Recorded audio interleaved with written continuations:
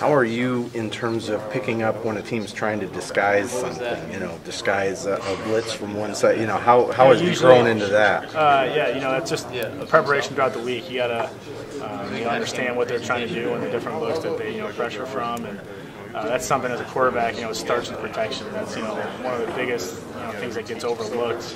You got to prepare to protect yourself and then move from there.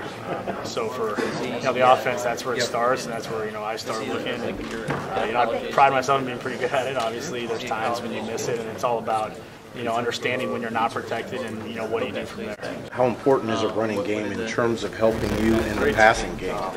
Getting them off your back a little bit. I think we've done a good job of balancing the run and the pass, and I think there are times when you need to run the ball, and there's times when you get looks to throw it, and we just gotta be ready to execute with the different schemes that we're preparing. What goes into your ability to call out those protections and get the team into good looks? Is that something that you just have to do a lot of film study with? Yeah, that's all preparation throughout the week and getting their looks down and understanding where they're coming from or what kind of rotation they're going to be playing. And I think week to week it changes, but there are some overarching themes within pressures that kind of tip it. And we got great communication up front. We got experienced guys that can point something out when need be, and we've done a good job of working through those. We talked a lot about how you said being on the sidelines last year kind of gave you a different view of the game. Is that another area where you felt you improved? Yeah, just you get a different view of what defenses are doing, and it's something that has helped me open my mind a little bit more to what's going on over the past couple of years.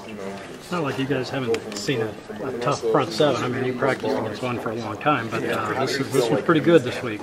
Yeah, Michigan State's a very good team, and they done a good job defensively, and they're extremely well coached, and they prepare to play hard, and that's the guys have the right mindset going into Michigan State. Understands to be a physical, hard-nosed game, but we just got to stay within our offense and prepare to execute like we can. You keep an eye on that Calhoun kid.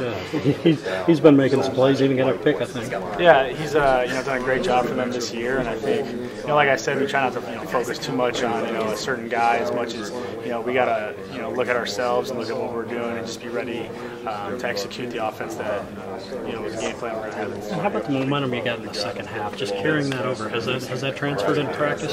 Yeah, I think we've had to come out and played well first two practices of the week, and I think the confidence is there, and we're striving to get better, and every day guys are out there proving themselves and preparing hard for this week's challenge.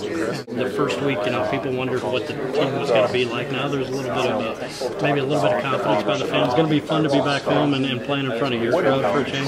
Yeah, no, we good thing about Notre Dame, we travel great, so every time we're on the road, we feel the presence, but there's nothing like playing here at home in Notre Dame Stadium and getting back here. So we're definitely excited to get back and see the home crowd.